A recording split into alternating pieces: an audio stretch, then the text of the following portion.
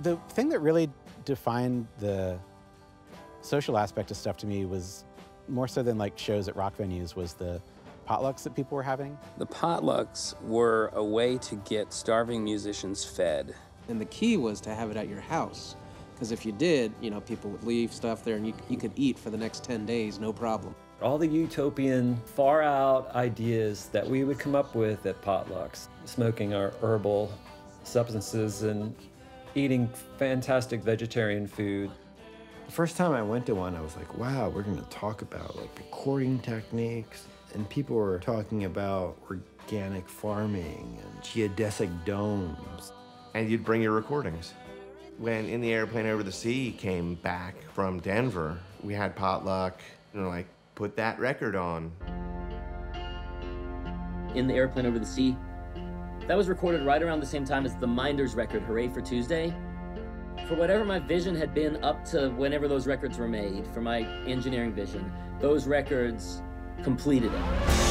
I love you, Jesus Christ.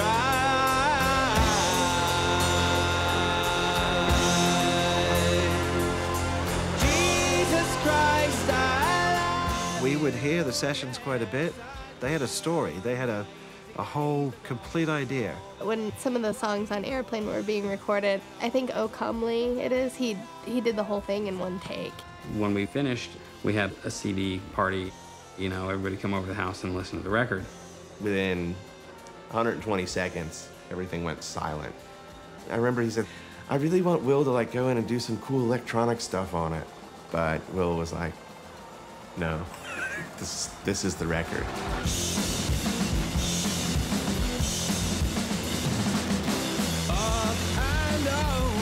Go through the wave and undertow. I will float until I learn how to swim inside my mother in a garbage bin until I find myself again.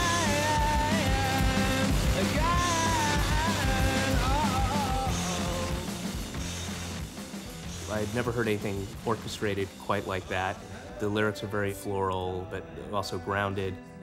As an entire thing, it's an amazing, evocative work of music.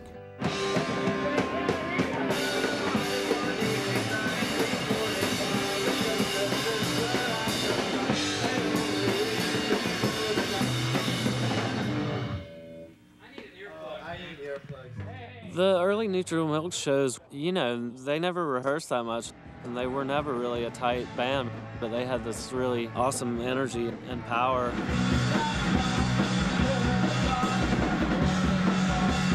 You were afraid that it was just all gonna fall apart at any minute. It's fun to kind of play in the danger zone sometimes. That element of spontaneity is crucial.